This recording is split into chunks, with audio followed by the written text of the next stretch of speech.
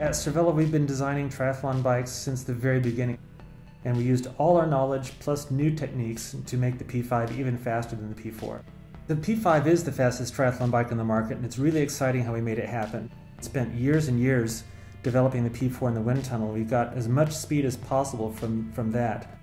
What we did next was take a closer look at CFD and use some of the advantages of having CFD in addition to the wind tunnel. And with CFD, we were able to find more free speed just in shaping and proportions of the bike. We've been able to focus on the most important areas of the bike to reduce the drag the most with the least compromises. Our first wind tunnel test for the P5, we came up with some shapes that were already defined coming out of the CFD phase of the project. And so in a 3-day test, we tested 3 different types of Aerobars, 6 different types of head tube, 2 forks, 3 types of seat tube, and 2 types of top tubes. As you can imagine, we were able to run the different permutations in a couple of days, kind of like a symphony.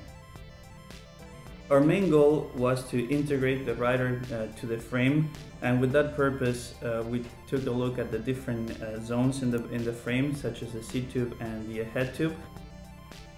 One of the big challenges designing the P5 was that it's more than a bike frame. It's also a new Aerobar we designed, new brakes that we designed, new accessories that need to be designed.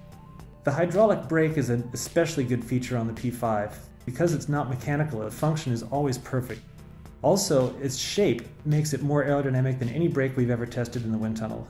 It's the fastest brake we've ever measured. All the cables on the P5, they're 100% hidden. Exposed cables can add up to 40 grams of drag.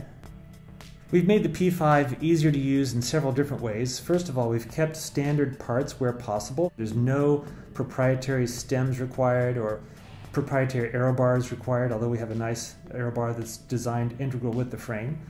This is the most fastest Aerobar, but also is easiest to adjust. The P5 fits as low as the P4 and as high as the P2. With a very wide range of adjustability, every athlete should be able to feel at home on a P5.